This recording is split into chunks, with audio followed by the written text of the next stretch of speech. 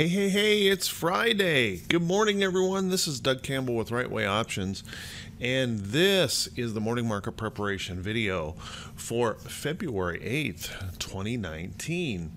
So, hey guys, Friday. Everyone loves a Friday, right?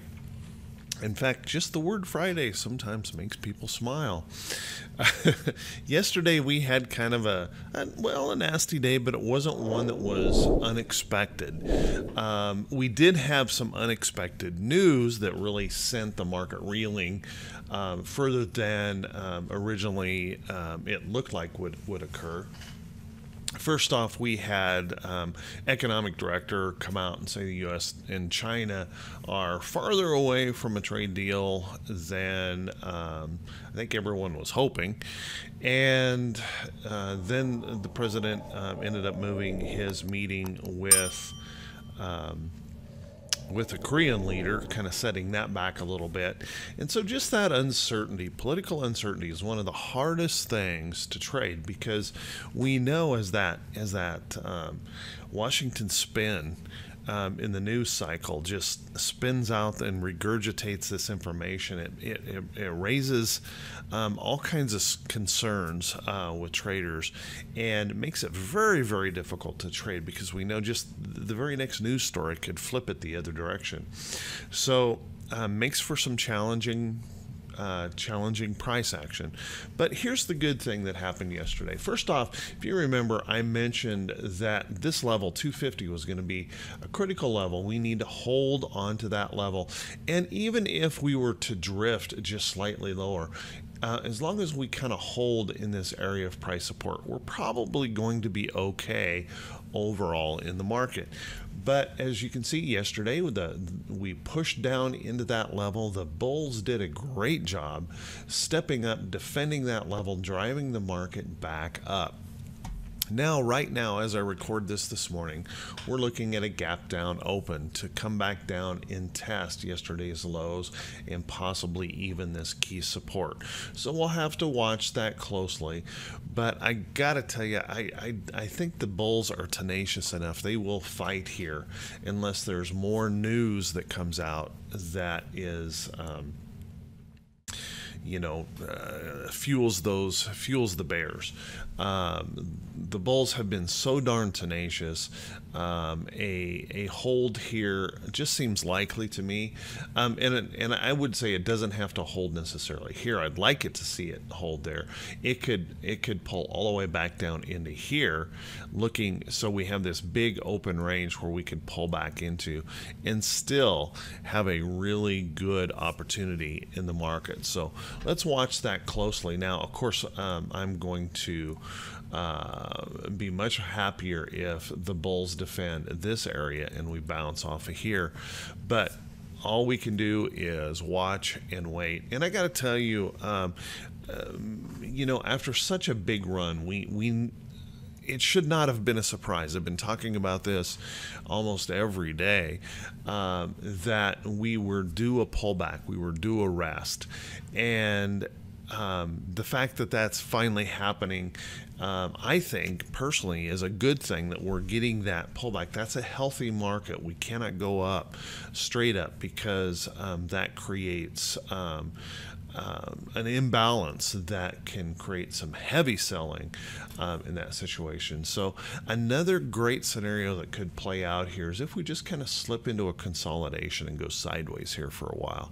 And a good week or so, 2 weeks of consolidation wouldn't hurt us at all either. Just a nice little resting pattern for us here in the market. So we'll have to wait and see. And by the way, that's not odd. You can see even in great bull runs, if we take a look at 2017, even in these great bull runs, look at these long consolidations that go nearly a month, just kind of tripping along sideways.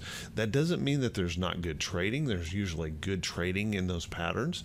So a consolidation is not odd, and could be actually a very healthy thing for the market. So either one of those scenarios would be fine. What we don't want to see is we don't want to see those those bears really get ravenous here and eat their way all the way back down, breaking these major support levels. So Let's keep an eye on that and watch it closely. Now, I got to tell you, after such a big run up, I am largely sitting on the sideline and pretty comfortable in sitting on the sideline, and honestly do not see a need to get in here and do battle. We're heading into the weekend, the uncertainty of a weekend, the additional risk of a weekend. I'm pretty content to just not add any additional risk as I move into this weekend. We'll come back Monday, capital secure, and I'll be much better prepared to view this market and maybe take some additional trades. So not going to worry about it too much today, and we'll largely kind of take the day off, I guess, not looking or wanting to add additional risk. Let's take a look at the SPY here real quick. SPY, as you can see, also held on this support level that I marked yesterday. This nice little support level in here, that's what we want to see. And I do, once again, think we could drift down into this range and still be okay in this market. So no big particular worries here right now. We're looking good, just a market pullback. Let's hope those fears don't creep up anymore, and that the news cycle stays a little bit calm as we head into the weekend. Let's take a look at the Qs. Qs also holding that support level, doing just what we wanted yesterday, pulling back into that key level, not quite making it there. Looks like it's going to gap down pretty close to where its low yesterday. We're going to need to see those bulls defend in this area. And once again, if we were to slip back into this congestion area, I don't think that would cause too much damage, technical damage to the chart. So we'll want to watch that. And by the way, that would really be nothing more than a pullback toward that 50-day moving average. A pullback toward that 50-day moving average, finding support in there. That wouldn't be a major concern or problem to me. Let's take a look at IWM. IWM also holding up well and actually doing better than the other indexes, showing some strength here yesterday, bouncing up nicely and holding above a really important support level. And I think it's going to be important that IWM holds above this support level. But a pullback into this area, holding in this range right here, I think we're okay. Just a little bit we could dip just a tiny bit lower and bounce right off of there, but we're looking pretty good here in IWM, and there's no major threat here, at least at the moment. Let's take a look at the VIX. Now, the VIX perked up yesterday, started to look like it was going to get really ugly for a second, bumped up here and hit this price resistance area in the chart, and then the bull stepped in, defending that support, and we dipped back down. So with this morning's gap down, we would probably expect this to pop back up toward this area here. Watch that closely. If we start to break out of that area and break this downtrend, we could have a little bit of worry coming into the market, which brings in additional volatility. And that can sometimes happen as we head into a weekend when there's uncertainty out there. Hopefully those bulls will step up and defend. I largely expect them to do that. They've been very, very tenacious. So I don't think there's a tremendous concern here, but there is reason for caution and reason to pay attention to what goes on here on the fear side of the market. Let's take a quick look at T21. 22. T21.22 is that area where I have been the most concerned in suggesting that market pullback. And at one point yesterday, T21.22 was all the way down here, but that big rally back at the end of the day moved us up substantially. Gap down this morning will likely bring us back down into here, and that's okay. That's a good place. That gives us plenty of opportunity then to rally from. Also gives us the opportunity that we could continue lower. So we'll have to wait and see which side of the market, the bulls or the bears, have the biggest amount of energy after this morning gap, and we'll have to watch that closely. Remember, if you're thinking short, don't chase the morning gap. Wait and see if sellers will actually support that gap, or if the bulls are going to step in and really defend, pushing us up off of that gap. So watch that close this morning. Don't try to assume or predict what the market wants to do. Let's watch and wait for that price action to give us those clues, and then we follow along as traders. Let's take a look at the economic calendar today. We get a real break here today. U.S. economic calendar, really nothing going on. We have a little Fed speak going on and the Baker Hughes rig count, which wouldn't move the market around. So there's really not much going on there that we have to worry about at all. And then on the earnings calendar, we have a break as well, with only 52 companies reporting earnings today. One of the probably most notable would be Hasbro reporting today. It looks like that one missed pretty badly this morning, gapping down. Hasbro gapping down. On the other side of things, Mattel at the end of the day yesterday actually produced a good earnings report. So Mattel went higher, Hasbro falling, kind of offsetting each other maybe a little bit. But as those earnings continue to roll out, obviously we want to stay on top of those and focus on those earnings reports. Let's take a look at some trades here that could be setting up. But before we do that, I would like to ask you guys to do me a favor, and that is to click that subscribe button on YouTube.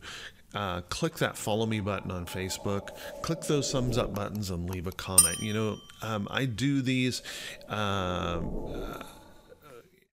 to not make money on them. My purpose for these YouTube videos is to truly help traders do a better job with their trading. And I do appreciate all of you who support this channel by clicking those thumbs up buttons and taking the time to comment. I know that's kind of a hassle, but I do appreciate you doing that very, very much. And if you can help me out with that, it helps these algorithms show these videos to more folks, and we can reach more people and help more folks in trading. Traders helping traders. That's what this is all about. So thank you for everyone who takes the time to support the channel. You guys are the best. I truly appreciate it.